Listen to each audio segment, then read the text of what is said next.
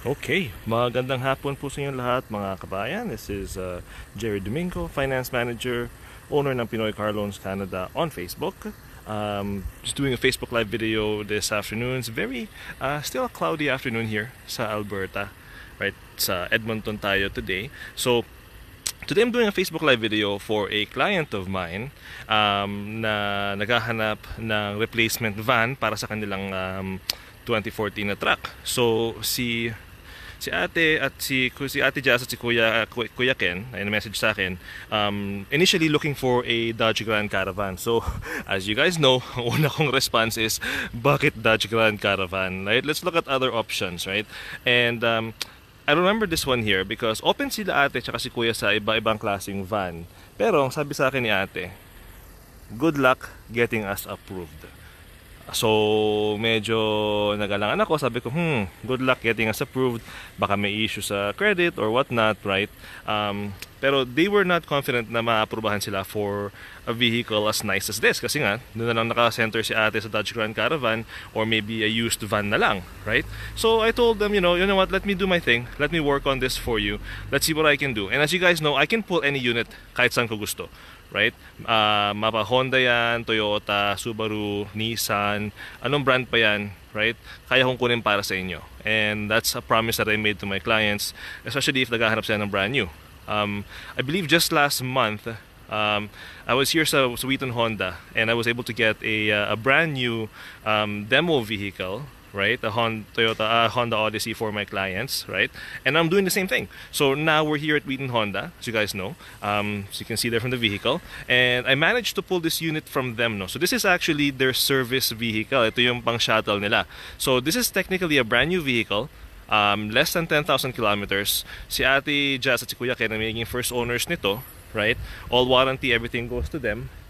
So I just wanted to do a Facebook Live video for them kasi nga hindi nga nila ina-expect na maaprobahan ko sila for a brand new van. So Ate Jazz, Kuya Ken, here is your 2019 Honda Odyssey EX RES. So RES, guys, means rear entertainment system. This is the nicer one. Sa Honda lineup, this I think is the best one for families, no? Kung hindi mo kailangan ng fully loaded, this would fit a lot of people's budgets, right? The RES stands for rear entertainment system. So ito yung Honda Odyssey na merong built-in na DVD player na. So let's take a quick walk around sa sakyan. As you can see there. Ito yung request ni Kuya Ken na color, a nice silver color, right? First things first, I want to point out, black heater. Meron siyang kasamang black heater. As I mentioned in my previous videos before, guys, black heater hindi siya mandatory, hindi siya legally kailangang ilagay panagbebenta ng sasakyan kahit saan, right? This is something that you have to pay extra for. So in this case here, given a service vehicle siya, demo vehicle siya, Wheaton Honda already put a plug here, blocking heater. So hindi na kailangan magbayad ng extra para dito. Meron na. Another thing that I'm gonna point out is, gaya na sabi ko, minsan pag used cars or demo vehicles may mga extra bonuses na hindi mo na kailangang ilagay. So in this case, hindi ko lang makita nyo dito, pero meron na siyang 3M tape sa hood. So that is extra protection for the paint job nung hood niya, right? Doesn't really protect against rock chips, pero just to help protect yung color ng paint and fading and all that stuff. Minor rock chips, the 3M tape is good. Normally to put 3M tape sa sasakyan sa hood between $500 or something dollars. Depende. And this one here is already here na. So hindi mo na kailangang bayad na extra for my clients, right? So let's do another quick walk around. So it's not clean right now kasi nga tinawagan ko lang yung kaibigan ko dito, right? Siya yung isa sa mga top level management dito sa Wheaton Honda. And sabi ko kailangan ko ng Odyssey na silver. So ito yung pinapull ko. So as you can see there, alloy rims, all season tires. It has yung patented signature na Honda na side camera. So if you're driving a higher trim Honda vehicle, alam mo merong camera ganito. Kung nag-shift ka ng lane or whatnot, nag-signal turn ka, mag-on yung camera, makikita mo sa loob, right? You got your lighted turn signals.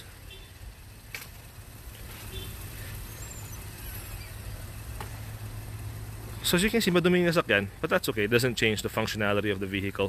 So Ito yung kanyang remote starter. So as you can see, ito yung kanyang susi. Remote starter is built in. The higher trim Honda models have the remote starter built in. So this one has a built-in remote starter and power sliding doors. As I said, guys, this is a great family vehicle, mainly for the starters, remote sliding doors, which is makes getting in and out of the vehicle for kids a lot easier.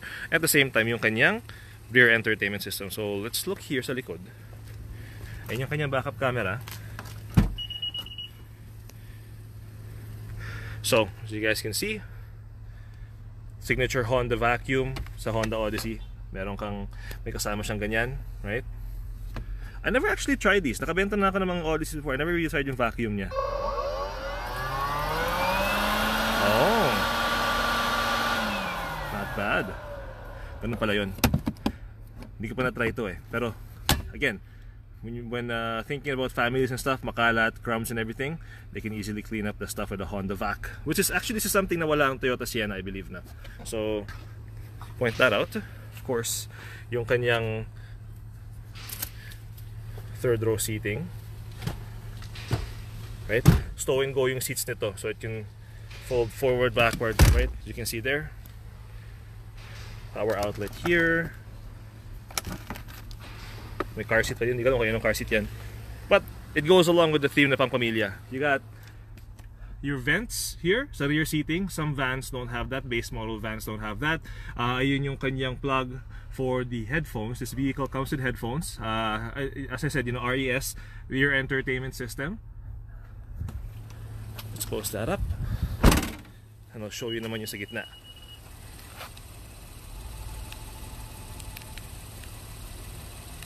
So power sliding doors.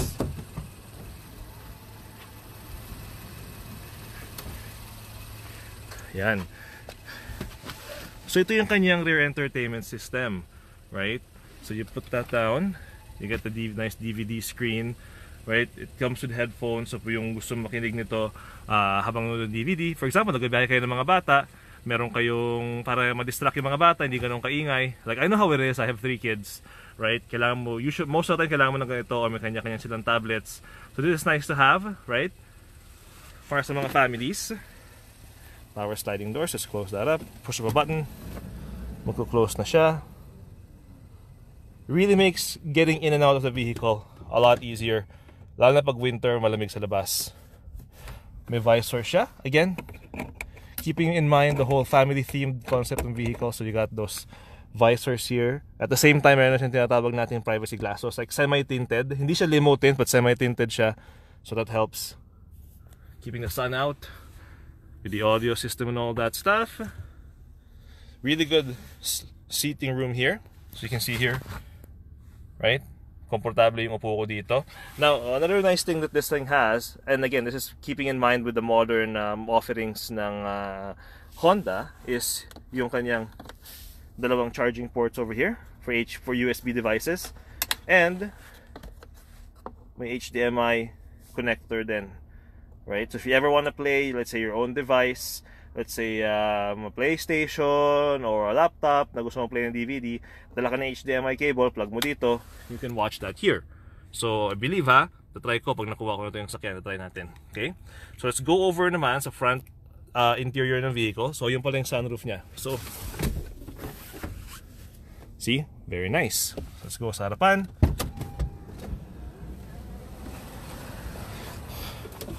See? Makes it getting in and out very easy, even for an adult.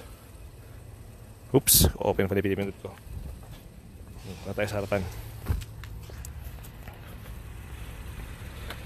So as I said, guys, with regards to demo vehicles, they're technically brand new vehicles. They've never been sold to anybody. Kayo making first owners, right? Just so happens na they use this for other purposes sa dealership. And you know, as I mentioned earlier, sometimes they put little extras like the 3M tape sa harapan, the block heater, right? Extra savings for you. And at the same time, mas mura siya kumpara sa mga ibang unit na hindi kinoconsider demo. So, on a vehicle like the Honda Odyssey, it's not really a big deal. Kasi Honda to eh. Hindi naman to yung sirain eh. Right? Hindi naman siya domestic brand. So, a few kilometers here and there, it's not gonna hurt anybody. For all the comfort and of course the longevity ng Honda as a brand. So let's get inside. So as of today, whoops, balik natin sa home. 6,720 kilometers. I'm not sure if you can see there. So still less than 10,000 kilometers, right? You got all the controls that you would normally have. So yan yung powered sliding doors niya, right? Of course, defogger, traction control off.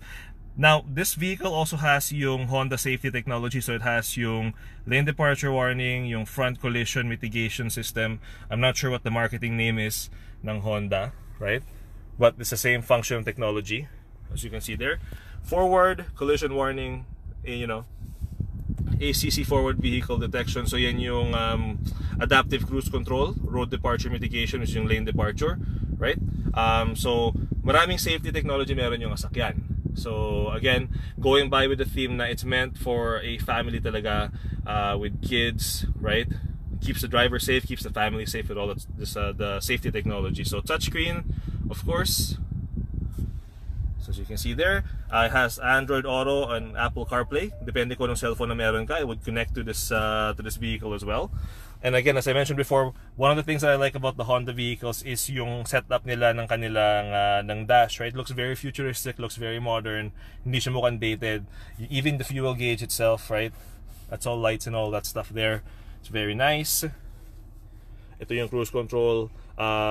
Meron ka sa sasakyan. You can control that off from the steering wheel, right? You got your heated seats for driver and passenger.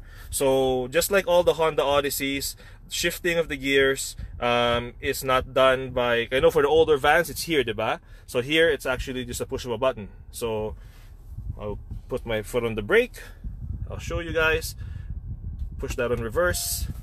Ayun yung kanyang backup camera, right? Oh, let me post this para mas kita ninyo. Ayan. Ayun yung kanyang backup camera. You can even change yung view ng camera, right? So if you want to put the vehicle on neutral, you push this button again, and then you want to drive, press that. So again, goes to the whole theme ng Honda being a very futuristic setup, very nice modern setup, right? Doesn't look dated, it looks completely awesome. Ito yung kanyang input for the DVD, so you can put your Blu-ray DVD. It's a DVD Blu-ray player, right? So it's always nice kumpara sa iba na DVD lang. And if one thing nga pala, kung magpapakabit kayo ng ng DVD players sa mga sasakyan ninyo, yung sa not yung overhead pero yung sa headrest, last time I checked, that was like around $2,000 extra, and you just get a DVD screen here and a DVD player. I don't think it's worth the money. So for vehicles like this, it's good kasi built-in na siya, right? And yung kanyang glove box, you can see all the manuals and stuff there. Diyan pa, hindi nagalaw.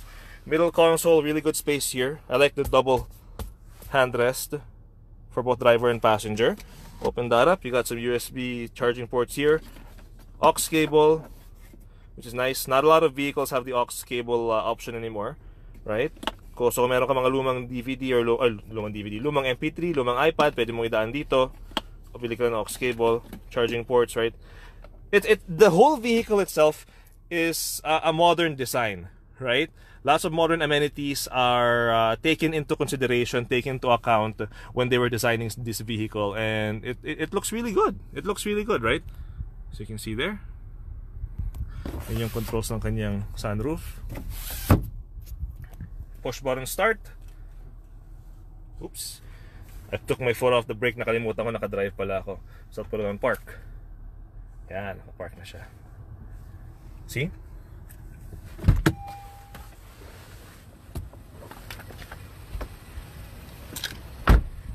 So, that being said, guys, as I mentioned before, right, unit selection, medyo minsan mahirap tayo makahanap ng used. Pero if there's anything I can find na unit na magugustuhan ninyo, na mag-fit sa budget ninyo, mag-fit sa loan approval na makuha natin para sa inyo, gagawin ko po ang lahat para makuha yon para sa inyo. Ate Jazz and Kuya Ken gave me a challenge. Sabi nila sa akin, good luck getting us approved. And I got them approved, right? It took a few tries, right? Pero I got them approved, and now they're going to be driving this very beautiful, brand new 2019 Honda Odyssey EX RES. So guys, congratulations. I will see you guys hopefully next week. It's gonna be a long drive, but it's gonna be worth it. I'm very happy for you guys. You're gonna be going from the base model truck into this very gorgeous vehicle. And otherwise, sa lahat ng nanonood, sa lahat ng followers ko po, lahat na nakalike sa Facebook, maraming salamat sa inyong continued na pagsuporta sa Pinoy Car Loans Canada. So again, that's Pinoy Car Loans Canada. Hindi po tayo affiliated sa Pinoy Cars or kahit anuman na iba dyan. Basta Pinoy Car Loans Canada, ako lang po ang ka-deal ninyo, wala nang iba. So, as you can see there, free delivery anywhere in Alberta, Saskatchewan, and BC. And I guess in this case, free delivery to the Yukon in this specific scenario. So, Ate Jess, Kuya Ken, congratulations. I'll see you guys soon. And here is your brand new 2019 Honda Odyssey EX RES.